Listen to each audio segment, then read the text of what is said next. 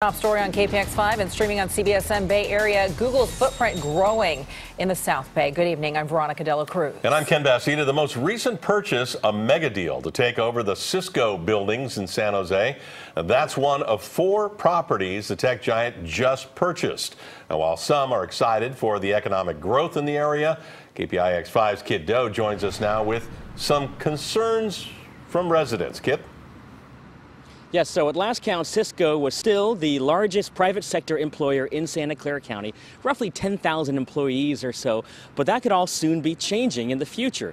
That's because we are witnessing a changing of the guards happening right now before our eyes in Silicon Valley as Google expands its footprint while Cisco downsizes and lays off employees.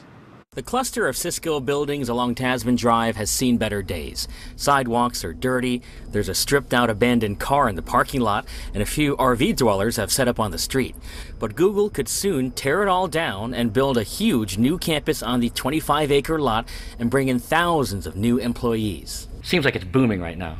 It's huge. Santa Clara County Tax Assessor Larry Stone says Google is making major inroads into San Jose via North First Street.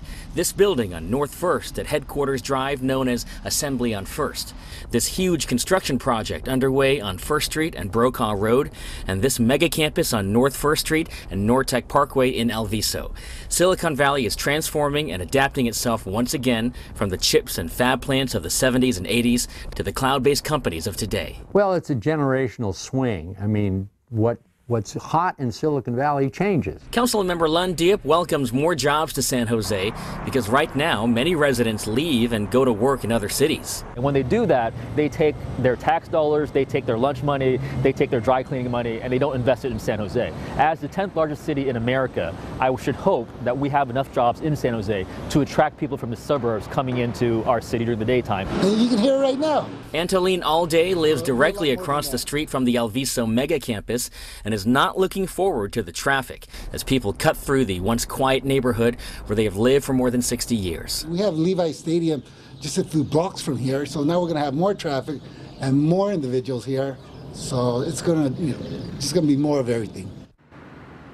And so about that traffic, there is a light rail line that goes up and down First Street. So the key here is for city leaders to make sure that there is enough housing built in this area to keep up with demand, to keep all of these new workers, once they move in here, keep them off the freeways and clogging up the streets.